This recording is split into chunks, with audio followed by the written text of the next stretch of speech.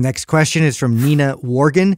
Can you provide recommendations to improve the front rack position? Oh, the front rack position. You know, do you guys just kind of let's go on the side here real quick. Do you guys think that this is, for most people, essential? Do you think this would be beneficial for most people? Do you think it's not really that beneficial unless this is like something you want to train? I think to get to a place where you can do the front rack is very essential. I think it's talking about what the last question, just it's a fundamental position you should be able to get your shoulders in, and most people can't because they lack the wrist mobility and the shoulder mobility in order to get there. And so I think from that point of view, I think it's very fundamental, and it's something that a lot of people struggle to do.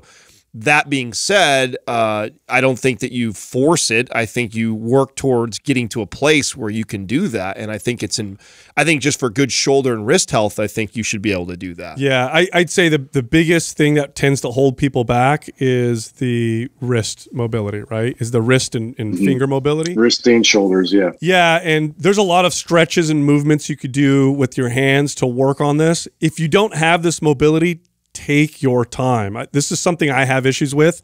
I don't even train it, to be honest with you, because I don't really want to spend the time working on it. But if I did, I would imagine it would probably take me at least 6 months of concentrated, focused effort to be able to get in that position. Because if I did it now, there's no way it would totally hurt my wrist. I think it's sort of a keystone exercise in terms of unlocking a lot more exercises you can include in your programming.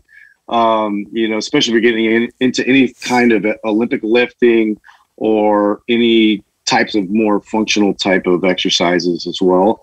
But wrist health in general is something that I think a lot of people neglect, and it comes back to bite them in the ass. And so to maintain that, I do find a lot of value in that. And there's ways to do it where it's gradual. So if you are able to access kettlebells and start there and just kind of include these front rack kind of carrying exercises and do that instead of going with farmer carries, you can quickly sort of adapt to that position, the more that you expose yourself to it. But obviously it has to be gradual, and it has to be in a position where your wrist isn't super aggravated.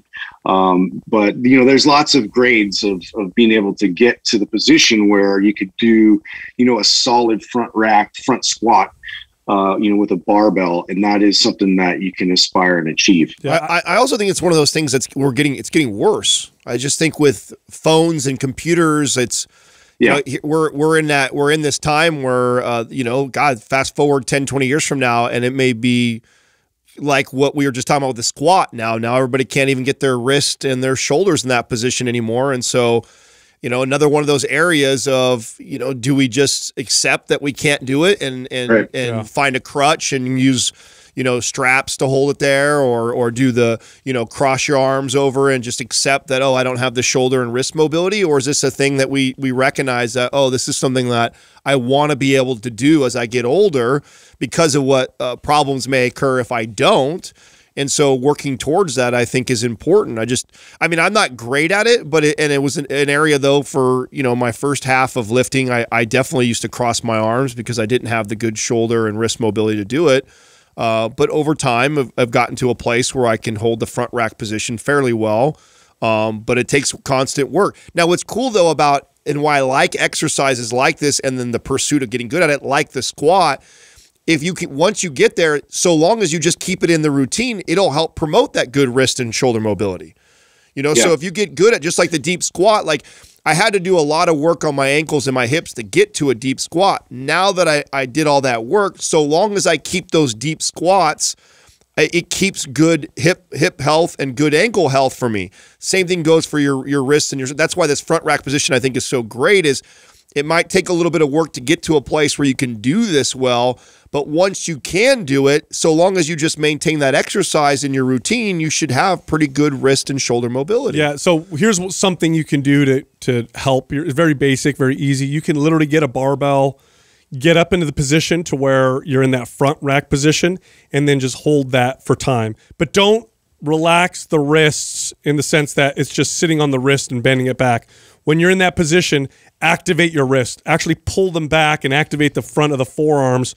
So you're activating the muscles while you're sitting in that position, and then hold it for like 15, 20, 30 seconds and practice this on a daily basis. That's just one way to kind of get more comfortable with that position. Yeah, do that. And also if you can get like some small gym towels and wrap it around, the barbell and sort of gradually work your way down to grip it. So you have a neutral grip to start if the wrists are really having a challenge with being able to flex like that.